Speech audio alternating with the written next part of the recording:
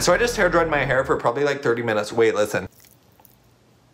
Hear that ASMR? And I thought I was doing so good. I was looking at my hair thinking, oh my gosh, it's not giving lice colony. It's giving maybe like some lice villages. And then I saw this. There's a freaking lice nest right there. So the last time I removed this swimmer's hair, I got a bunch of comments saying there are much better ways to do it than how you're doing it. And one of the ways was ketchup. So we're gonna try this and see if this speeds up the operation, since last time I kept pulling out little chunks like this. Like every freaking second a little chunk. So we're gonna try this ketchup, and let me just tell you, if it does not work, I will be hunting down who commented this. Yes, this is kind of a threat. Allegedly a threat.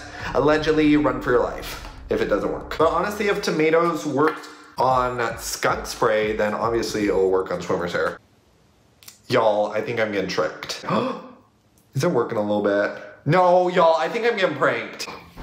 Okay, never mind. I'm just hopping in the shower. I'm about to vomit.